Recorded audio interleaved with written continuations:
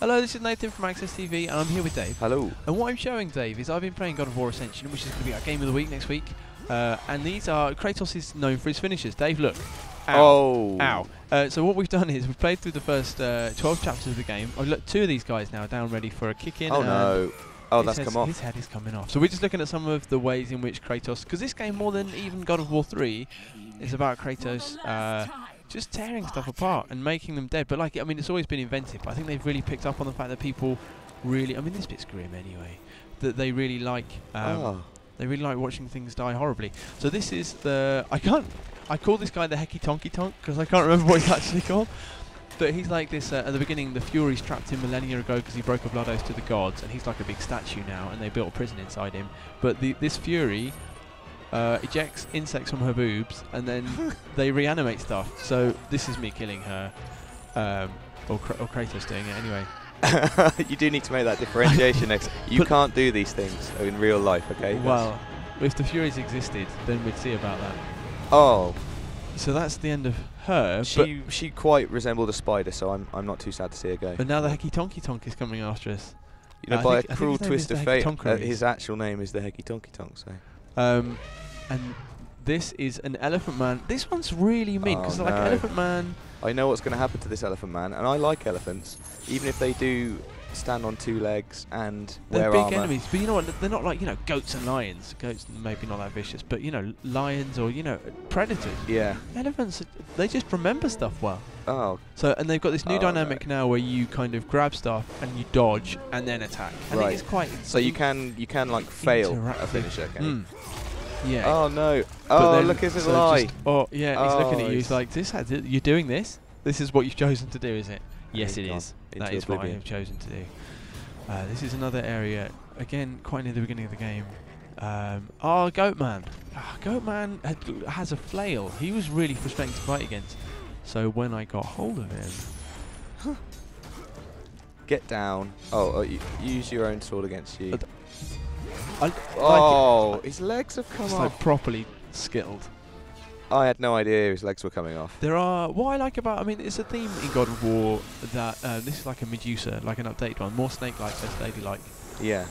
I see they've left in some important lady parts. They need to be recognisable. Yeah. But we get to see basically all of the inside of this snake. So you're dodging there. And of course, that felt good. I felt like I had to dodge. You felt really kind of.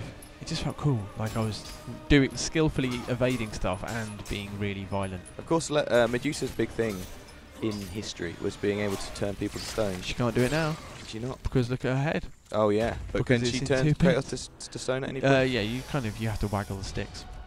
This is on my way to see the Oracle, and this I don't even know what this is called.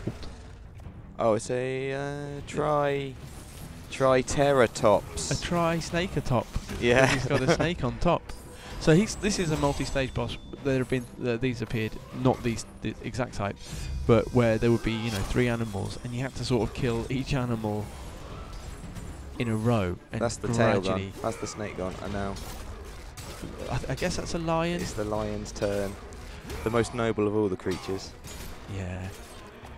He's noble your way out of that. Yeah. Lion guy. No bull. Oh, well, because this is kind of a bull thing now. And what I like is because some of the creatures that he fights are enormous, so he uses bits of them to kill them. Yes. That is a running theme of the God of War games. There he is. Just walking around. Who's that guy? He's gone. I almost did a video about how everyone if you meet Kratos, you're dead. Like, because these regular guys, this guy at the beginning, he goes, "I'm saved." Like, immediately gets crushed. And this guy's like picking up apples as an offering to the gods or to the Oracle, and you're like, I don't know what's going to eat you. Like, that thing looks a bit like you know the book Where the Wild Things Are. He looks a bit like the head of one of the monsters. I believe this is a manticore.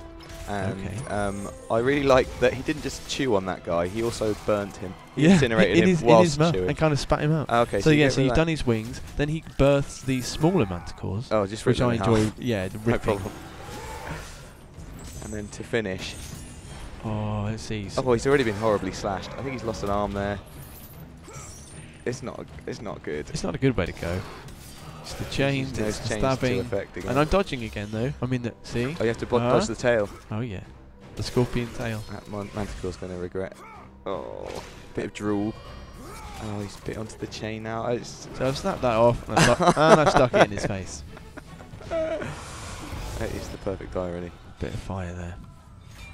A marbly floor. This reminded me a bit of the Death Star. The marbly floor. Yeah, I really like that. A dog with 3 heads who can jump into the ground. This dog is, of course, Cerberus. Yes, a Cerberus. There are many. Oh, right. This one, it's not bad. His head popped right off. I'd already used him as a weapon. Well, that's the end of the video.